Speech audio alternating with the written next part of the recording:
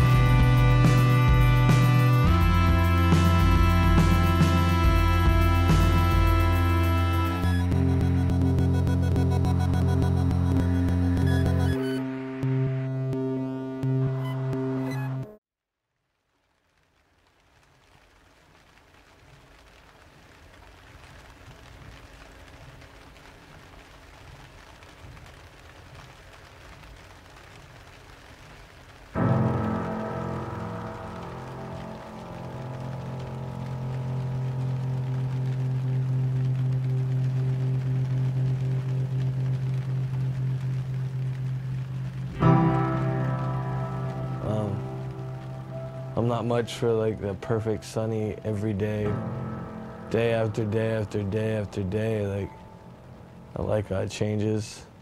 And you have to like change if you live here, because you gotta like know what to do with yourself when the crappy weather comes.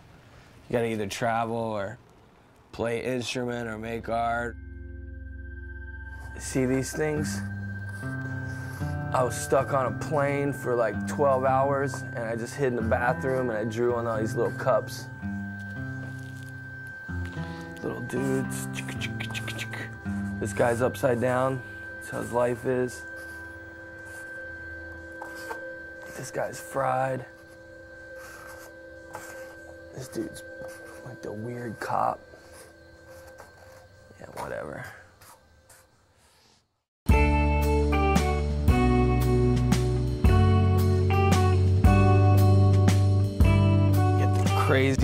Craziest winter, and then summer comes and it's like, wow, the best. You know what I mean? It's like in June the sun's out till like 10 o'clock. So you can wake up at like 12. You just have like 10 hours of light.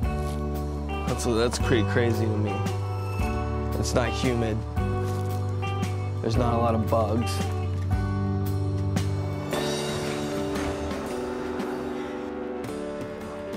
I don't have air conditioning in my unit. I don't need it.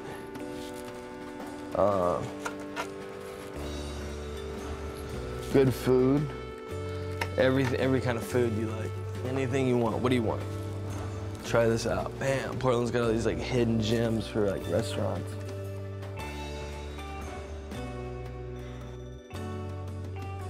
So it's tight though. Best decision I ever made moving here.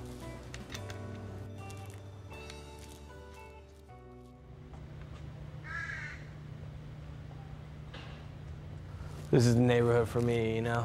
I could skate out of my door and hit a bunch of stuff, see a bunch of things, you know? I love it.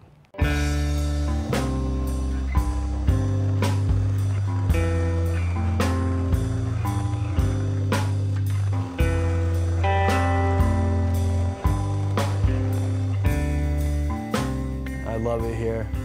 I think it's a good place for me to grow up.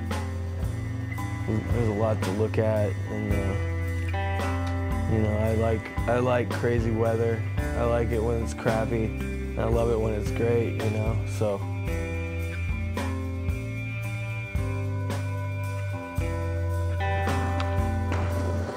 I think I just wanted to live somewhere that was like really open-minded, and I could actually learn some stuff from just living there, you know?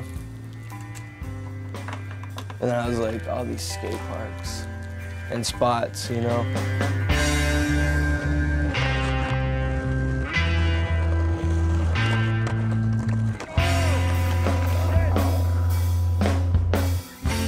Man, I'll run into some crazy people on the streets, you know? It's just bums, and there's like hot chicks, and it's all just bums, people, hipsters, blah, blah, blah, everybody, ah.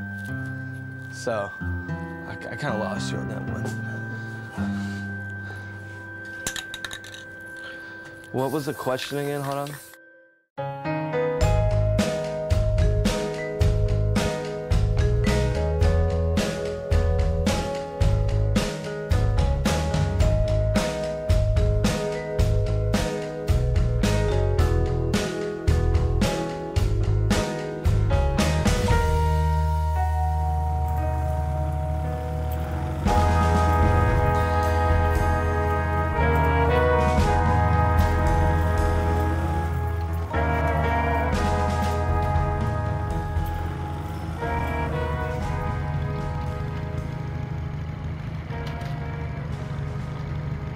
Is it my dream job?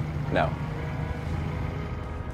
I feel fortunate to have a job.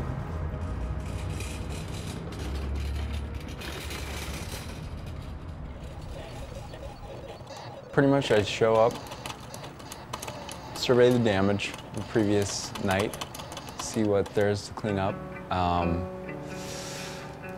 Maintenance is pretty much my situation here. So I go around, take out the trash, take out the recycling, clean up, fix things if they're broken, paint over some graffiti.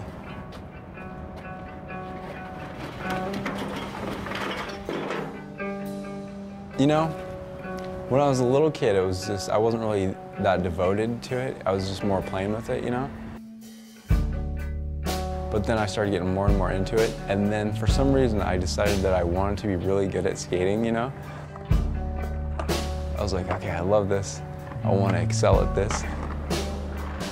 And I came up with the idea that if I skated for an hour every day, I'd be really good, you know? Man.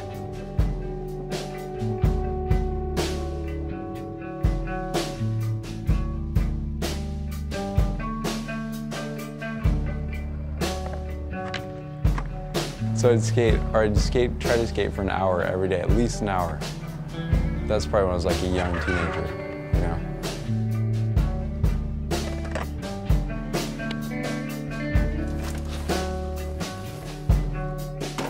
Poor graffiti just irks me because I have to paint over it, you know.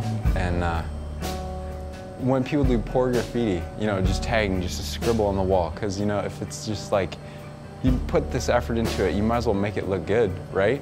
Because isn't that the point? I mean, the point isn't really just to get it up on every single surface. Or maybe it is, maybe I'm missing the point. But to me, it seems like the point would be you'd want to make a cool image that people want to keep on the wall. That's the trick.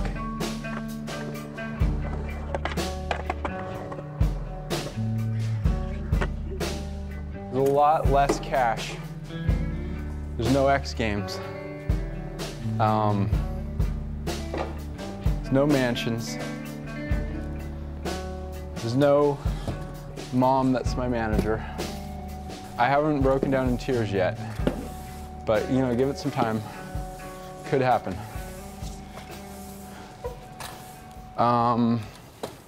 You know, you were asking before about, like, you think people will be surprised, you know, that here I am working. The professional state of skateboarding is kind of a joke, really. Like, no health care, you know, nothing like that. It's not really a good thing. But, you know, it is what it is. That's capitalism right there, you know? It's just like any other business, you know? There's a rich guy behind the scenes who's got like a hot rod collection or something, you know? And then he's making all this money off all these guys, and whatever, they're just get tossed a couple crumbs. But that's the way it works, you know?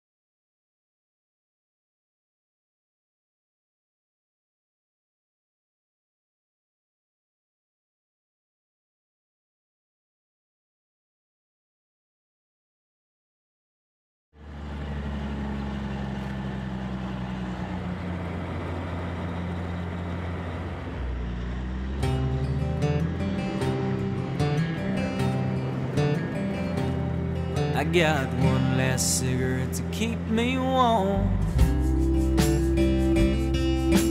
waiting on a bus that'll take me back home. Rooted like a branch on a willow tree, selling my head blood out in the city.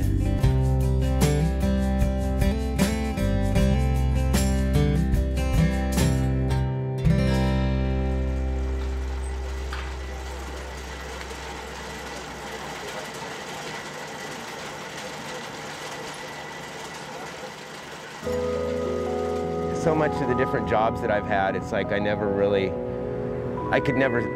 have a certain sense of accomplishment, that's why you go back every day, but this is painfully obvious. You get to the job site or the delivery or whatever you want to call it, and you have a huge truck full of hay, and when you're done, the truck's empty. You know, it's just, you know, and it's not something that you can walk away from. It's just, you know, you're delivering the hay.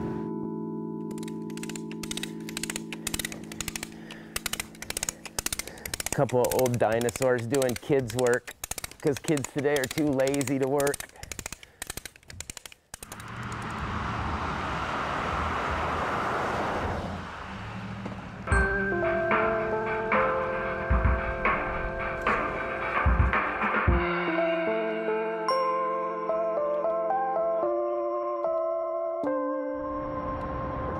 I can't imagine life without skateboarding.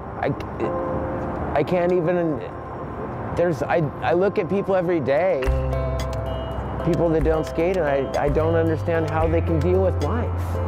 You know, whether it's driving in traffic, it's just like, you know, why don't you look, there's a line right there. What's your fucking deal, dude? Why don't you just go around these people? There's a fucking line.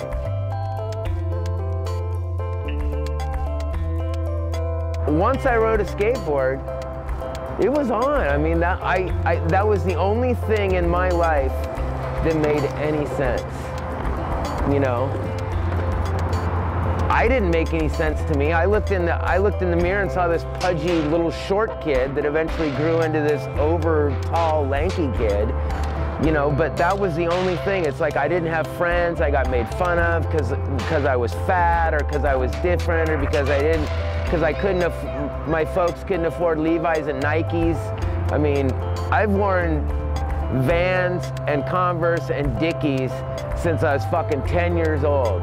And in 1974, let me tell you, Converse and Dickies were not cool.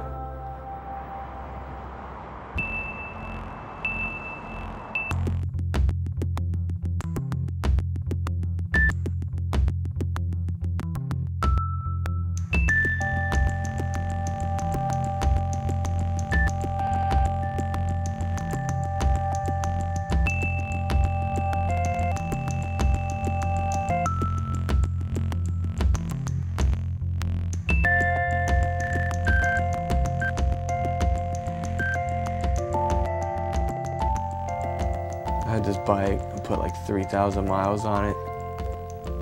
Just cruising around the city, you know, checking stuff out, you know, looking for spots. I like riding a bike around the city. Just feels good, you know, to do something else. The coolest thing about riding on the bike is you get to see all kinds of it's just random stuff too. It's like skating, but you're just like, it's a little softer on the knees.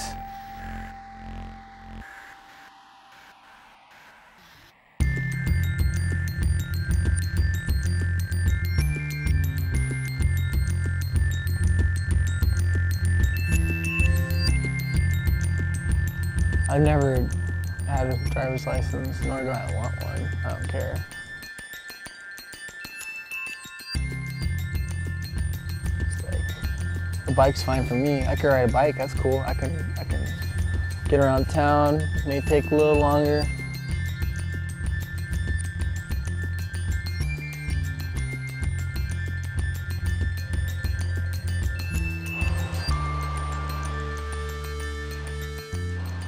And I'd rather not spend like $2 a day to get on the bus, or $4 a day to get on the bus and have to ride with a bunch of stinky people that are like all crowded, you know, like claustrophobic or whatever. My bike's a piece of crap. It's from like the 60s or something, like a Huffy Camaro. It's horrible, all squeaky and rusty and like, mismatched parts, but it gets me from point A to point B. And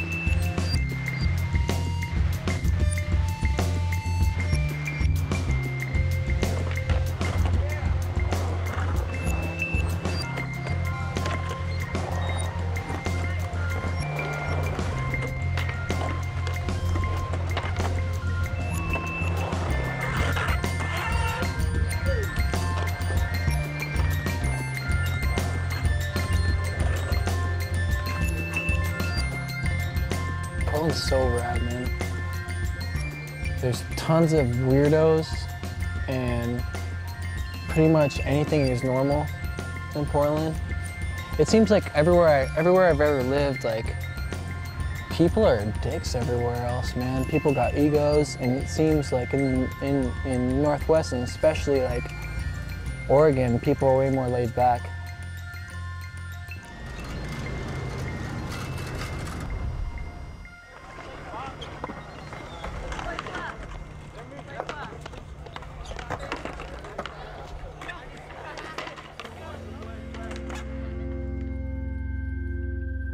And I have carpet in my apartment, and I don't like it. Can't wait to move and get hardwood floors, concrete. Carpet's just, look at it. It's like so Mary Poppins, right? Pretty America, white, cold.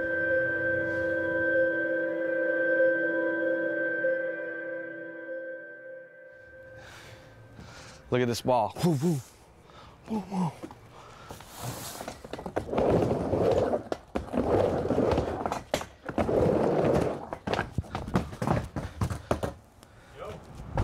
Oh, hey, can we skate your ramp? I guess you're already skating. For like 10 minutes. Okay. Is that cool? Yeah, I ride my bike and skate by here all the time, and I always see it, and I'm like, today I was like, man, I need to skate something different, so. Hella cool people. I'm not from here, though. So, all you Portland people, I moved here 3 years ago, so what is that?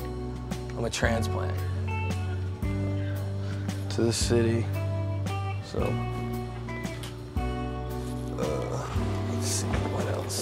Good coffee. Cool little coffee shops.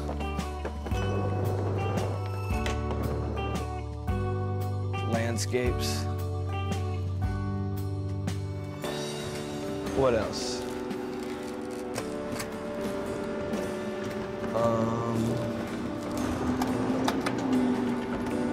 I don't know, skate spots, duh.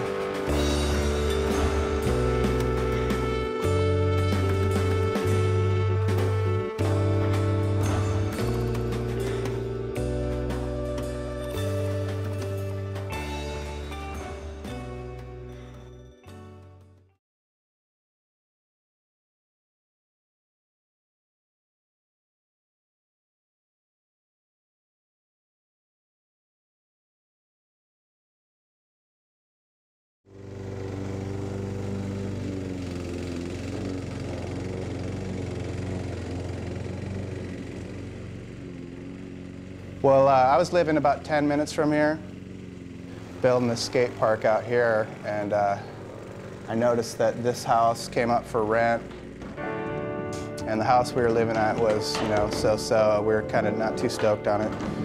So I just put an application for this house about a year ago. I've been living here ever since, and it's been great. Skate a lot more, having the park right here. It's been a lot of fun, you know.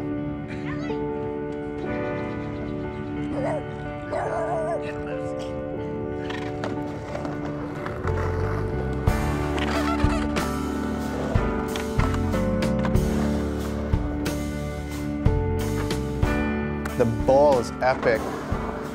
It reminds me of like the old Upland skate park with the full pipe, the square bowl and the round bowl, you know, all mixed together. It's just epic. This best bowl working out there, I think. You know, a lot of people don't like to skate it because it's too, I don't know, it's kind of big, I guess.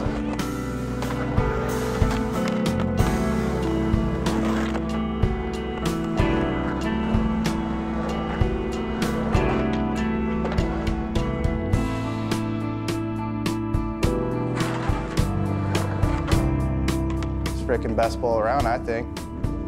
If you're bored already, I've got some news for you. Turn it down just a little, 'cause you might already be half through.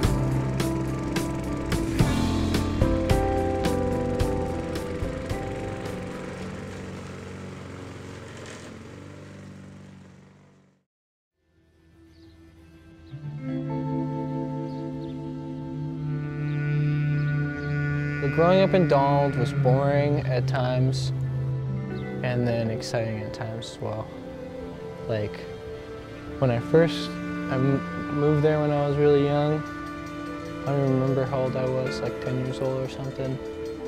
And I didn't really know how to skate, but I met some kids that skated and we sucked for a couple years. And then they built us a park and we still sucked. And then we got good and people come through and there were sessions and it went from being like the most boring place in the world with nothing to do to a sick spot to skate. So that was pretty cool.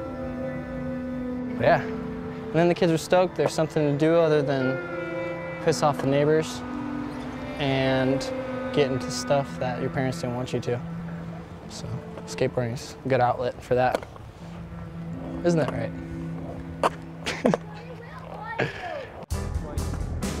So when they first built the park, I didn't know how to drop in or nothing. So I used to start from up there and then roll into flat in the shallow end, which I broke like 20 boards doing in the process. But the dudes that skated here a lot, like the Dreamland dudes I read and all those guys, and all the Hesher dudes that are all gnarly, got over it. Got over me just rolling into the bowl and not doing anything. So they just like, beat it, coot, kneel around, drop in. And like they made this place is gnarly, dude. So I had to like go other places that were mellower and like over the years, like learn how to skate transition until I was really accepted. Is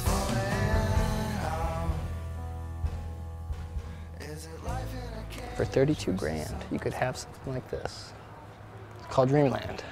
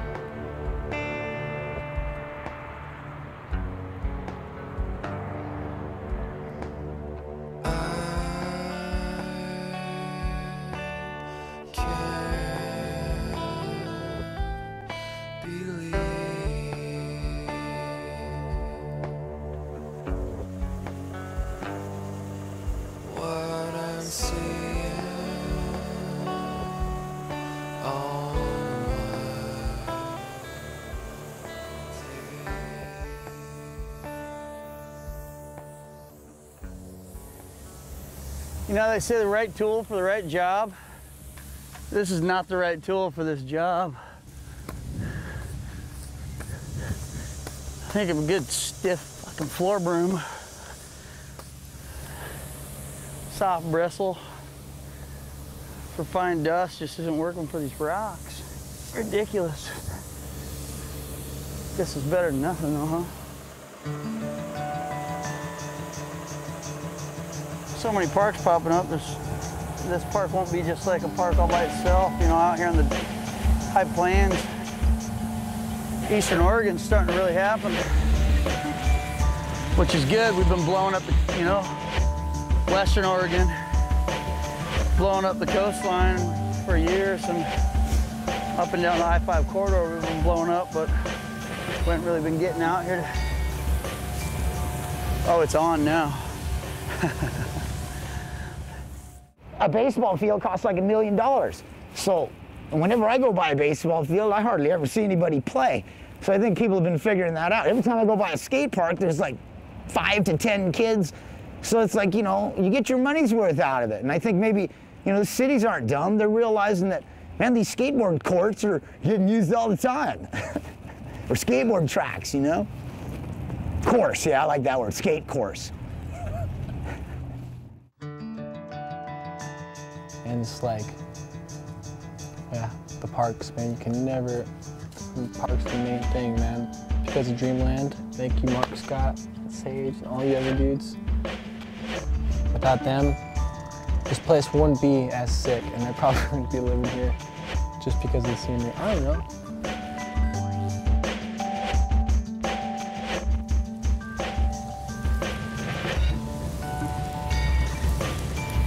I've known Mark since we were probably 16 years old, and just met him on the streets in Portland, and he said he had a cool spot to check out underneath this bridge. That there's this little project that was going on over there. So I got in the car with him, and he took me down underneath the Burnside Bridge on 2nd Avenue. And lo and behold, sure enough, there was a little piece of concrete that was kind of hand mixed on the ground and slapped up against the wall. We rode that for a little bit. It's pretty cool. Real rough asphalt, kind of hard to get up to. There's a bunch of weird lurkers lurking around, tweakers. We still let the hookers come down there, but the vibe's definitely different now.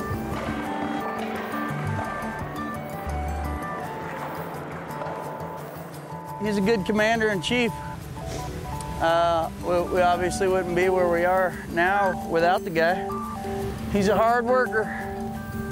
That I can say. It looks really good out here. I'm stoked. If you guys want to do more custom work, like putting those rocks on the side of that street course or something, that might be cool. Yeah, but I don't really want to. We're gonna give him a free little bit of square footage along the side of the stairs over here. Just a little guy, then a sneak track, and then the stairs. These kids are real adamant about their stairs, so we got at least pour half of the set, and then the other half could be just the top 3 or whatever you guys want to do, a zero gap or something. But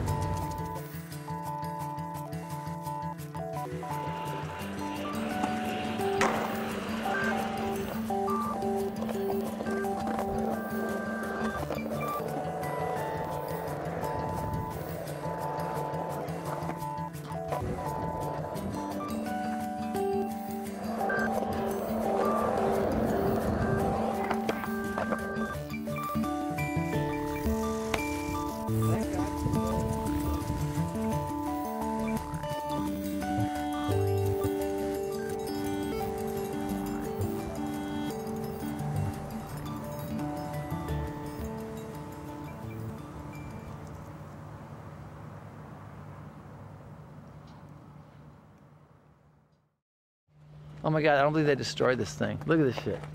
Oh my God. Let's check it out. I see the pool though. I see blue, I see blue. What's up, Zane, Emma? Oh, dude. Dig it out. Yeah. It's called Res Excavator Service. Somebody's... Shit! Dude. This whole thing was covered. Why? What? Where's all the coping? That's what I was wondering. The excavator took the coping. I don't believe this shit. Or is it they probably put it in there, in the rubble. Well, you can't even take a souvenir. I mean, this is bullshit.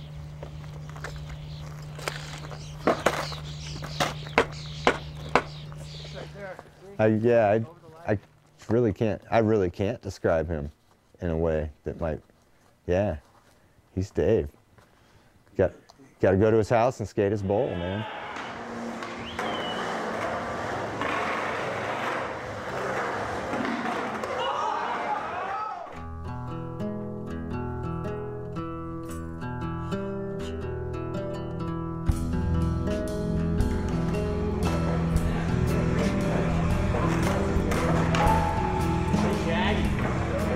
Built a bowl in his house with his new wife and her kids, and then made more kids there.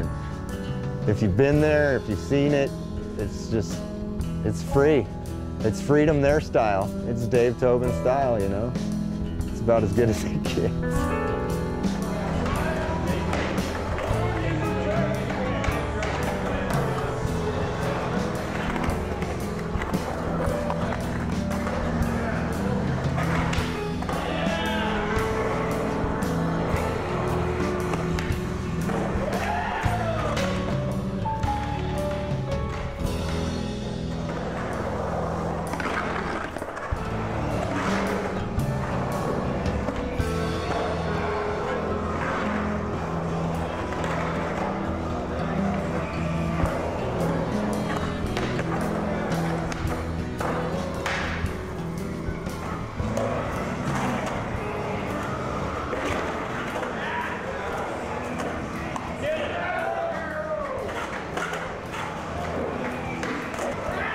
Man, the guy works for the city. He's just like, he'll go party with the youngest of kids. He's a little off the wall sometimes. Perfect.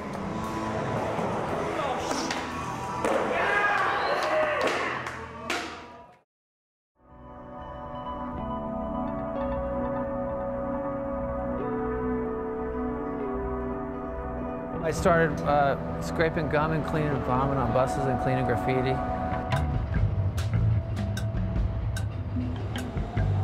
Now it almost took me 10 years to bid on this job. I always built gadgets when I was a kid, built shockers. And these kids would try to hold these things as long as they could. And I'd shock them until they let go and build buzzers. And one time I got kicked out of this pool, but in my car I built this huge sound blaster. And we blasted the tennis court freaks that were trying to kick us out.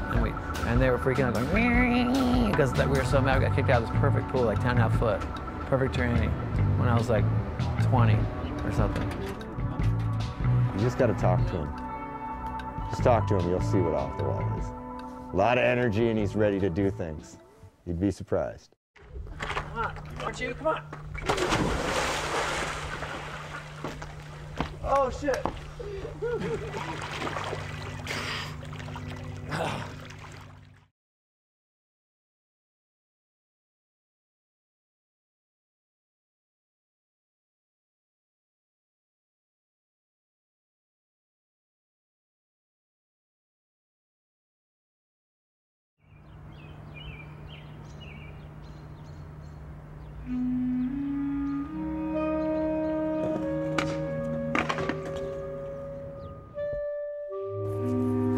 Sacrifice every day, like by not having a real job and like, you know, not making something for my life, but whatever, dude, who knows what could happen, you know, like anything could happen, so I just want to enjoy my life day by day and not have to worry. I'll think about the future a little bit, you know, and try, you know, at least make sure my teeth are brushed so they don't rot on my head. But like, I don't really care, dude. I just want to skateboard.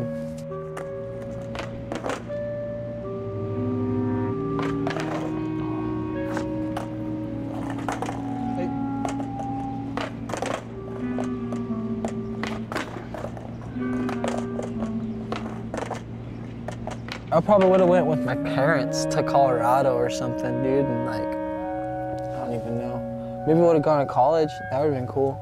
But wouldn't have been as cool as skateboarding. Cause I had lots of fun skateboarding, and I think I'd have too much fun going to college. Maybe I would. I never, you know. You know, you're at the church. You're skating some ledges at a church, but then the preacher comes out and tries to beat you up for skating the ledges. Tell me about religion. Shit is crazy. We're almost out. Damn, ghetto-ass paint, man. Need to go up to the Home Depot. I know it's ghetto. It's looking real ghetto, but hey, that's the best thing about 10-second art. I get busted by cops on skate trips. They're like 8 years younger than me. A cop, 8, sometimes 10, comes up telling me I can't board. I was like, come on, man. Like, I'm older than you. It's like, what are we really doing wrong? That's a two-piece art piece. So we can go for about $2. Dude, this ain't a reality show. Watch out for these cores. Is it clear? Let's go.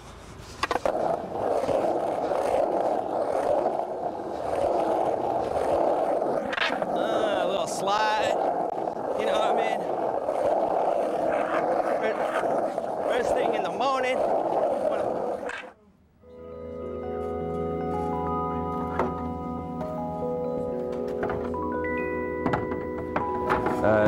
These ones are $29.95 and then $6 for grip, and then these ones are made by M&M. They're just a little bit more durable. Those are $34.95. I think this reel right here is an 8.2. Want to check that one out? Same wood. That one's an 8. Nothing turns out how you plan it. The idea changes from the time you got your template up there to the time you start pouring to when it's finished.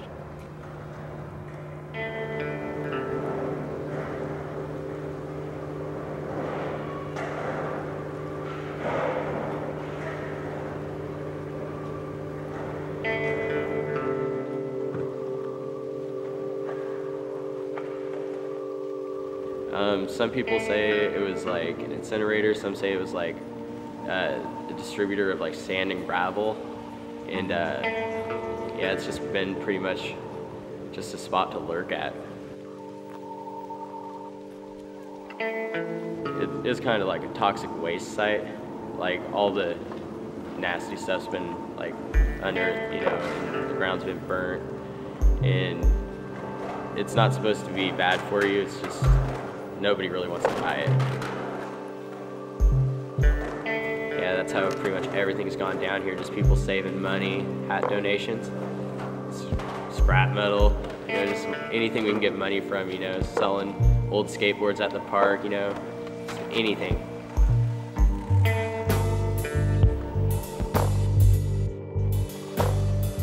One day, man, we just got $75 together, built our first wall ride.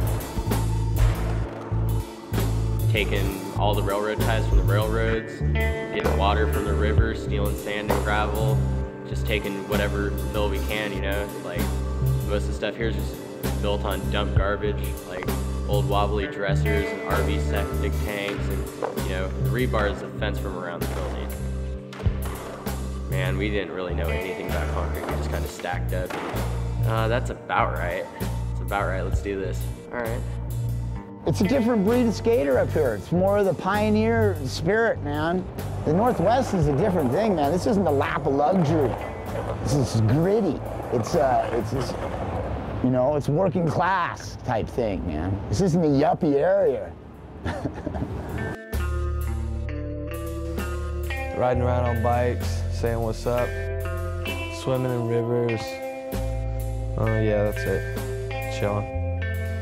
I don't know anything else, so might as well just keep cruising until it's that day and it's like, all right, I gotta get a job. It's fine. It's sounds so weird talking about this shit. I don't like that question, what are your future? No one knows the answer to your future. You just go, oh man, that month was over, this next month's going. You're like, oh. People ask me that question all the time, what's your future? I'm like, oh man, I'm just trying to get through the day. I'm not gonna worry about tomorrow. I guess that's when you really start tripping out, is when you think too much.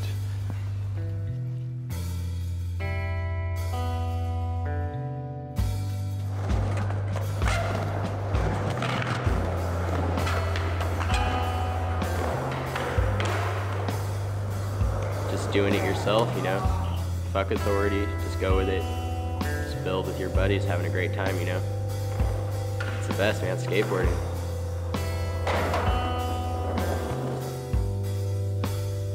I don't care if your legs don't work or you're in a wheelchair or whatever, man, you're in. You know, there's no prerequisite. You could be, I don't know, gay, transgender, midget. I don't care, as long as you skate. It's a positive trip, man.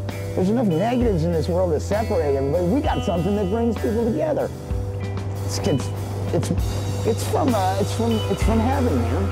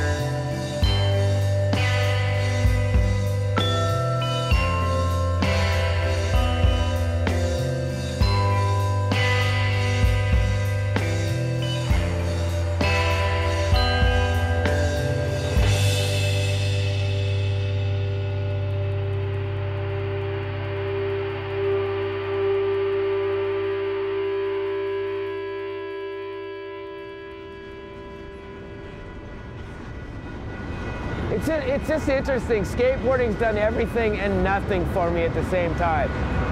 You know,